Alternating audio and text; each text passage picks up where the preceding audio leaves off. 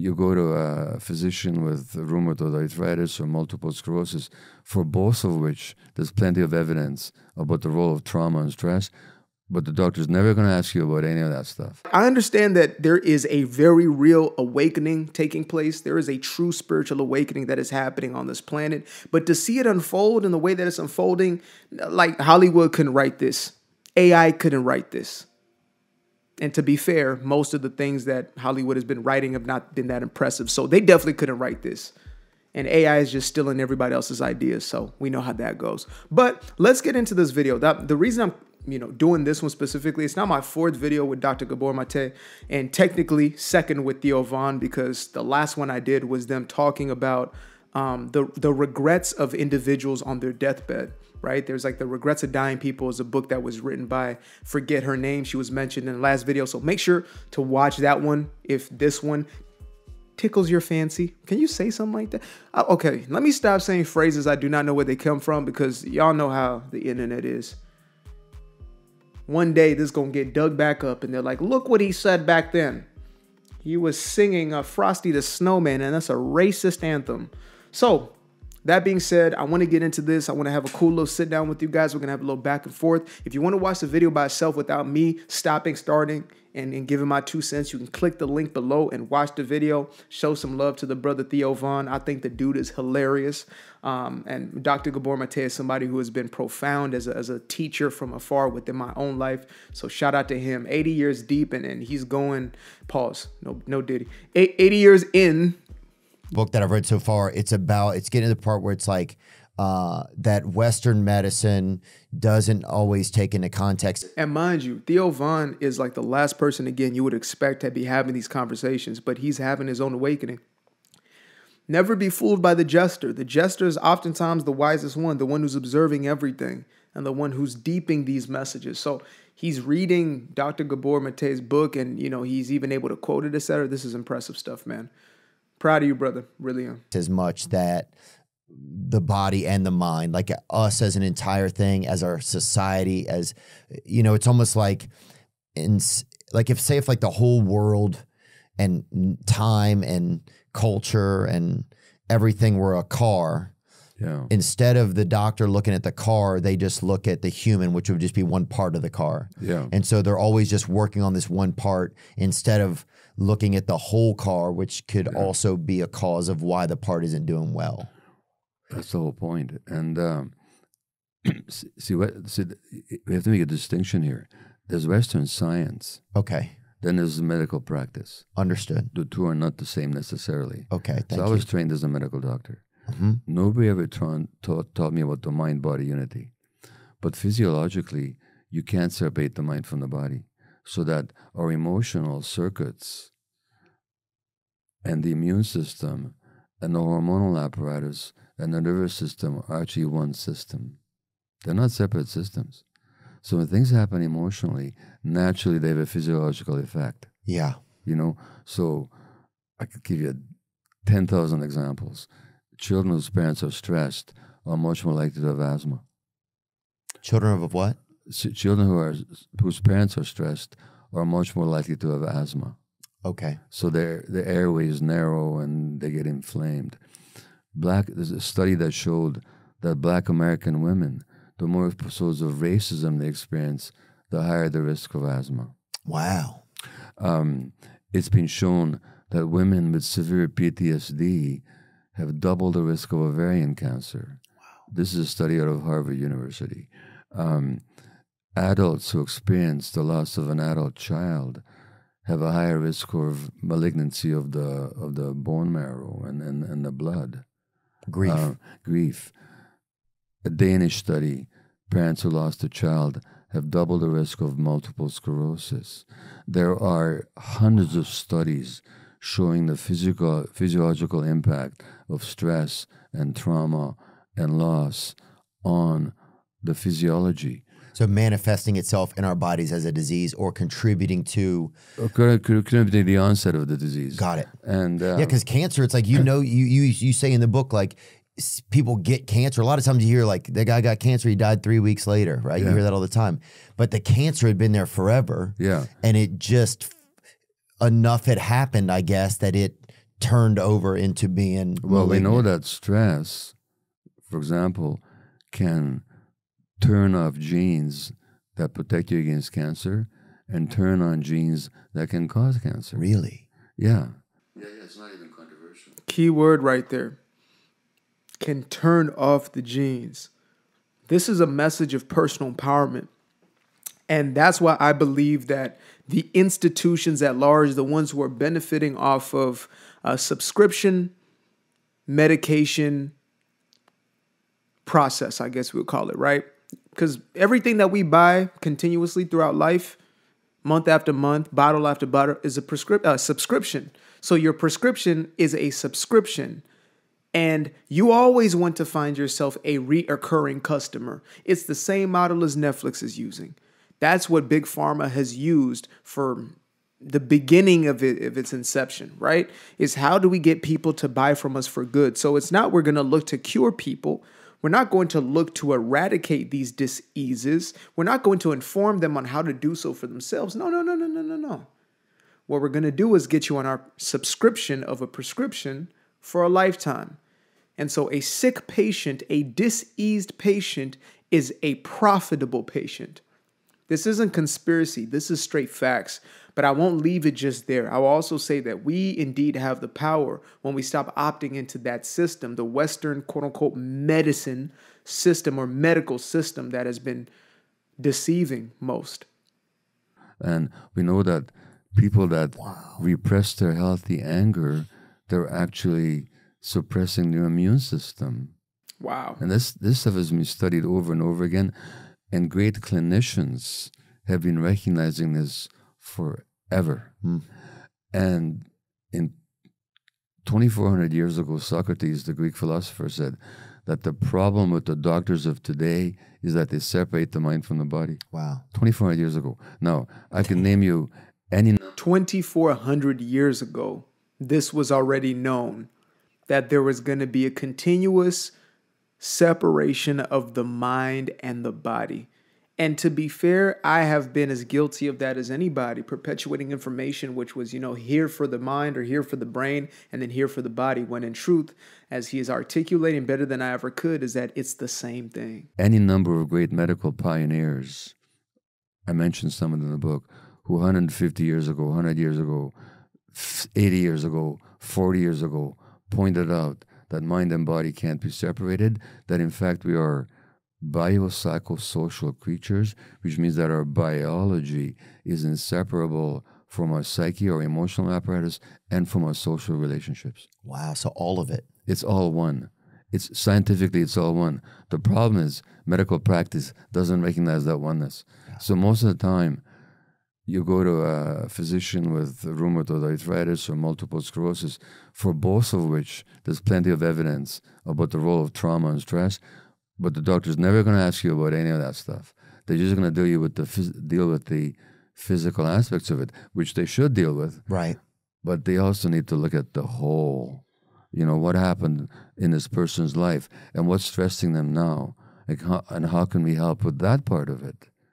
So medical practice, as a doctor, I don't have to be told how miraculously effective the achievements of modern medicine can be. But at the same time, there's a huge piece that we're missing, and that piece is not just intuitive or spiritual woohoo. It's science. But they don't teach that mind-body unity science in the medical schools.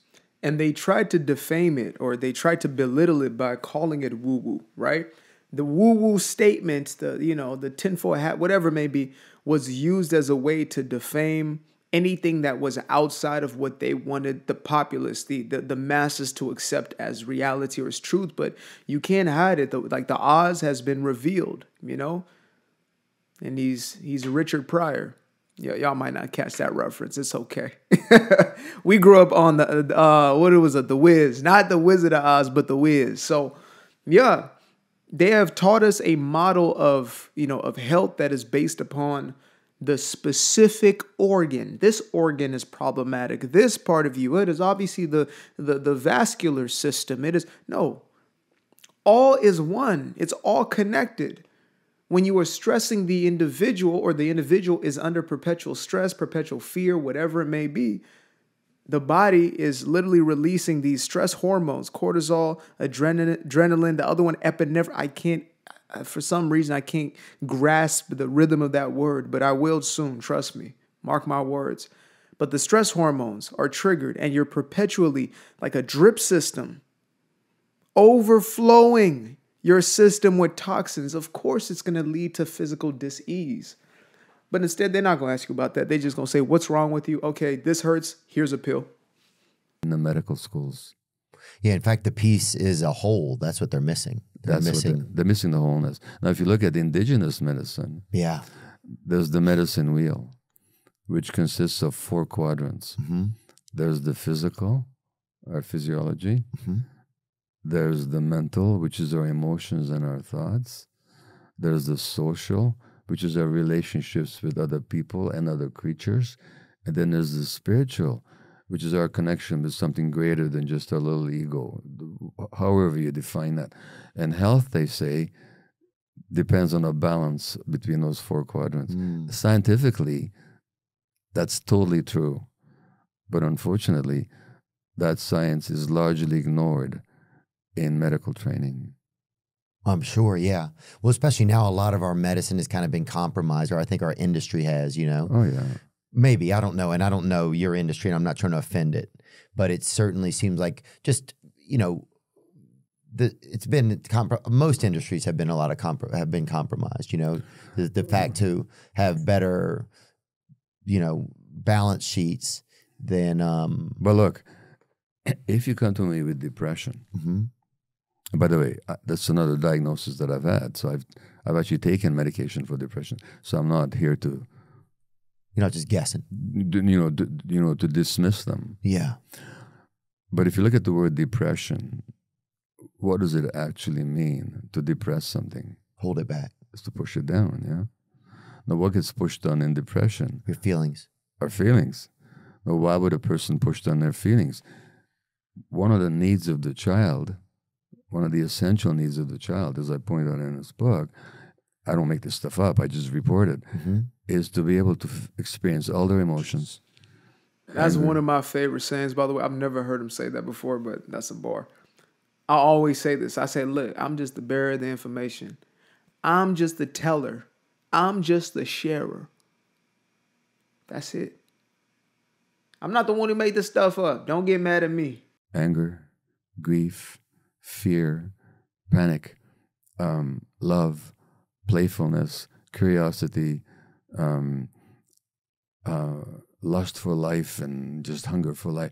The child doesn't need to express all those emotions when they arise and have that understood, accepted, and validated by the adults. No, if I'm in an environment where the parents can't do that, you've had guests on this program, I won't mention them by name, who teach that an angry child should be made to sit by themselves until they come back to normal. Mm-hmm.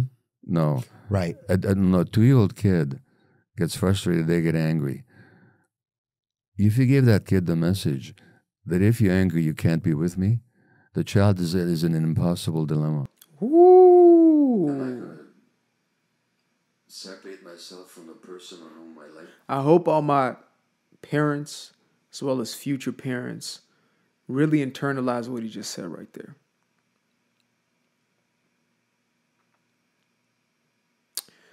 When you tell your child that their emotions are invalid or wrong, when they're quote unquote negatively expressed, and you push them away, you cannot be around me or us. There's a form of rejection. The child is in a state of dissonance.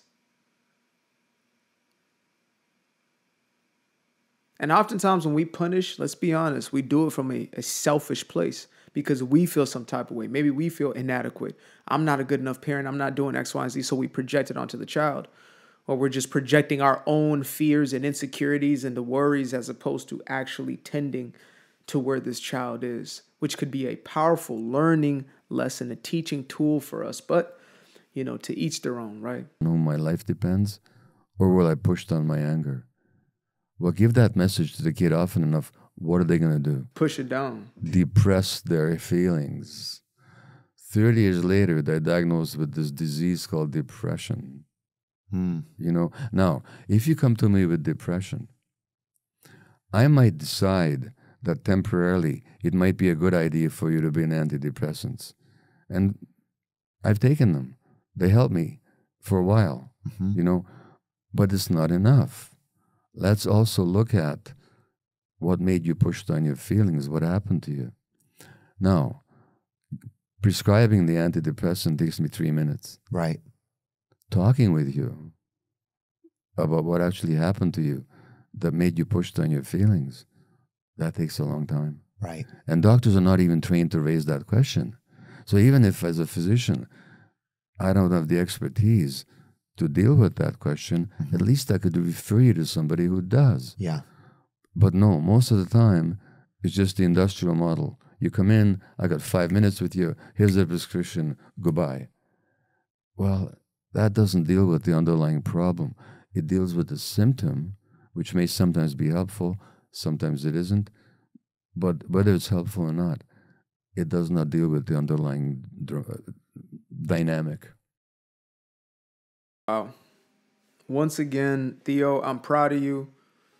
Dr. Gabor Mate, thank you for sitting down with any and everybody. And there must have been some former discussion where he understood, like, okay, there's a shift going on here. Because this is reading like a therapy session to me. But my closing statement, it's not even going to be that much of a statement, to be honest. I'm just curious where you guys are in your own journey. I'm curious about your own stories, just to share your story amongst each other, one another. And yeah, I'll be honest with you guys, like that hit me different when I was listening to that. I've been on this healing journey and doing the shadow work, etc. But for some reason, when he mentioned that aspect of, again, depression and how anger suppressed, because that's my own story. My story is of a child who was not allowed to be angry and was punished physically for displaying any sort of anger. It wasn't a timeout in our household. It was like, you're going to get severely punished. And so I learned how to suppress. I learned how to pretend. And I expressed that anger in the most unhealthy ways. And there's still aspects of that probably in me at this moment, which is probably what's surfacing right now. Is like, I want to spend a little more time with that. Wow. Because I just saw images in my mind like, damn, that's the moment right there when you were lashing and you felt some type of way. Because my parental system just couldn't fathom. They couldn't understand. We grew up in a model of the child is misbehaving, so you need to put them in their place. You need to punish them. And that's not what I needed. That's not what any of us needed. What we needed was to be affirmed in what we were going through and to understand what these emotions meant and to move past those emotions, as opposed to stuffing those emotions down, pretend they don't exist, and then expressing them in the most unhealthy forms. Whew, this one hit different. Yeah. So yeah, I'm just curious to know you guys' own take on this or anything else that's top of mind. This is an open space, so do as you will. Even if you want to show a little bit of hate, you got something to say it. Appreciate you guys. Love you. Peace. I used to be afraid of the dark, a place unknown like a hardening heart. I used to see my life in the bar. Now the kids unchained, every shackle is lost. 2 steps in the moonlight, 2 step in the daytime. You just know when it feel right. You got a feeling the time's not. See you through those shades that I just threw on. Through my lenses, you just can't do no wrong. I fell in love with myself again. I fell in love with myself. I fell in love with the sunshine. I fell in love with the light. I fell in love with the full moon. I fell in love with the night. I can see